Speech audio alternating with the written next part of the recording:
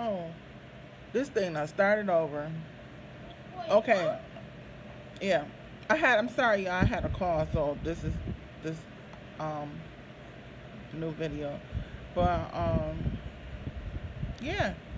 I I ended up I had to go see. I woke up in the morning to go see a therapist, like a massage therapist. They give you massages at the cancer center. So I woke up and my butt was swole. I wouldn't take my bath. I couldn't sit in the tub. It was just ridiculous. So I went to the to the cancer center, and I was telling the lady about it. She told me to get some I think it was hydrocortisone cream, some type of cream she told me to get and to put on there. And I did it. It did just when I went home, I got into bed, I felt worse.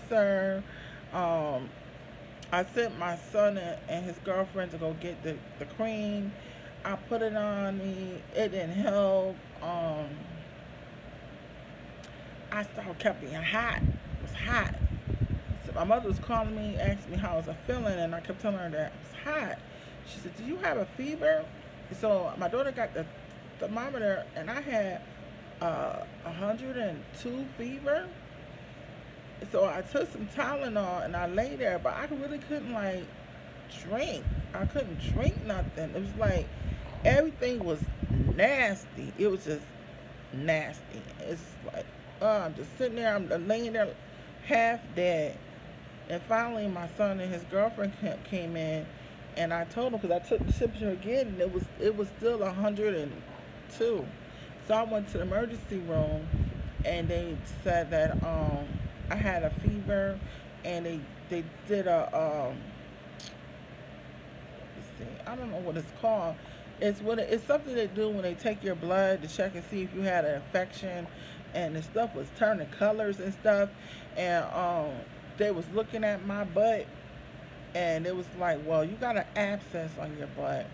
So I was like, oh my God. So no, I got an abscess on my ass. So I was like, it was like a bump that just got infected or something like that. So they admitted me in the hospital because my temperature was high. My temperature got up to 107. Okay, I was like, I was there, but I wasn't there. And my other son, girlfriend Tasha, she was there. She stayed there, and like I would fall asleep, and I'd be like, Tasha, and she'd be like, yes, ma. I was just checking to see if you was there, but they kept trying to get me stuff to get the temperature down, but I kept throwing up. When I was got at the hospital, I kept throwing up. They had to take tests, like MRIs or something, some type of test.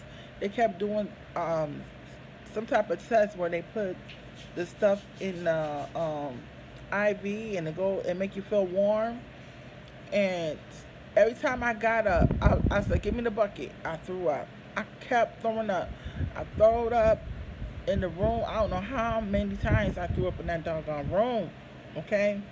The next day they had some type of people come in there. I don't know what type of people it was, but they came in there, and they cut the abscess and squeezed all that stuff out.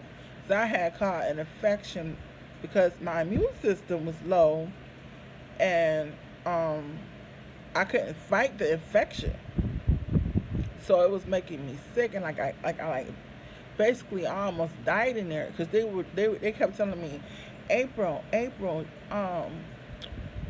we're gonna have to give you a put the I don't know what it is. It's like when they took the Tylenol and they put it in your butt. It's like we're gonna have to put it in your butt because you can't keep nothing down, and we got to get this temperature down, or we're gonna have to send you down to ICU. So I ain't never been to ICU before, but so I just let them do it because I didn't think I wanted to be in ICU. Okay, so I let them do it, and my temperature finally broke, but I was still like in and out. I think they kept me drugged up. I was in there for like a week. I didn't even realize it.